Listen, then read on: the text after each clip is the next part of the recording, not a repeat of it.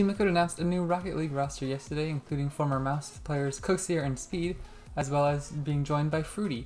And so I want to discuss that today, as well as cover the Summer Showdown preview that's coming up in 2 days from BTS. So everybody, let's get into it. Good morning everybody, I hope you're enjoying your day and getting ready for some Rocket League talk. I want to talk about Team Liquid joining the scene today. It was really cool that they came in and picked up this team. I loved Mouse Sports when they were in the scene. They were my favorite EU team to watch. And I loved Cloud9 in NA, but now they're both gone, the organizations at least. And so I thought it was cool at least to see Team Liquid come in here. I love seeing big organizations like this come in and pick up the players and like help support them. I really think it can go a long way if the organizations use it right. I think we've seen examples of that in the past with teams like G2 and NRG and Cloud9, where these organizations can make a big difference and I think help support the players, which is really cool to see. Obviously Coxier is a fan favorite. I think Speed's a good player, and I'd like to see how Fruity rebounds after being removed from Oxygen. I think, you know, it was crazy. It's like, in my entire Rocket League career, it feels like PSG were always a team, even once they moved to Team Reciprocity, and Cloud9 were always a team, but now everything's changing up. But I do think he'll form well. I think he'll fit in well with this squad. I think he'll be able to replicate Arju's performance pretty well. I know Scrubkilla, when he was there, they were expected to be like this super roster, but that never worked out quite as well as they hoped. And so I think they'll be able to rebound here, and Speed and Coxier and Fruity will hopefully make a good team. At the very least, they're all veterans, they know what they're doing, they know why they're here, and that'll be exciting to watch. So welcome to Team Liquid. I think it's really awesome that another big org joins the league. Those decals look pretty sick too. So yeah, after that, let's move into our Summer Showdown preview. I'm super excited about this actually. We have a tweet here from BTS Rocket League announcing who the teams would be, except for two. They left two of the qualifiers unnamed, and I don't know how to find where these qualifiers are taking place or if we're even able to watch them. But either way, super exciting. I love these tournaments. Also, how about the theme? I love the colors and the branding and everything. Super cool. So $45,000 prize pool, group stages, and then double elimination bracket. I love that. I love double elimination bracket and best of sevens as well. So that's super exciting.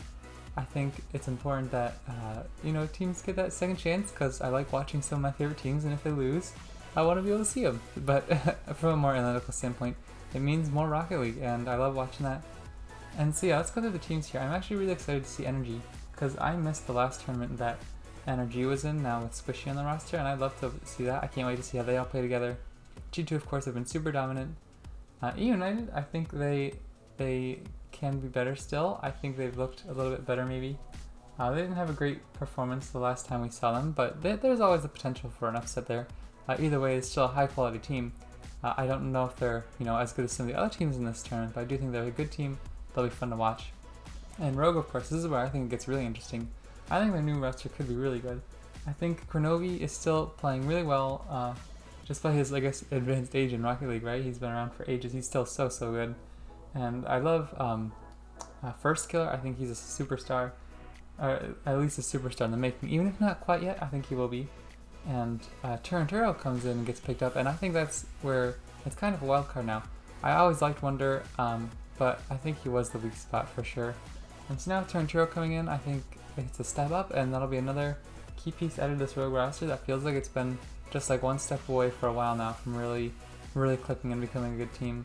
And I'll have to watch more of Turanturo's game. I haven't seen a ton of him, but I am super excited to see how he fills in on this roster, and I'd love to see how they perform this week. As for Space Station Gaming, I think these guys are one of the best teams in the world still. You know, maybe it's become a bit more crowded. I think NRG and G2 might be possibly better than them on any given day.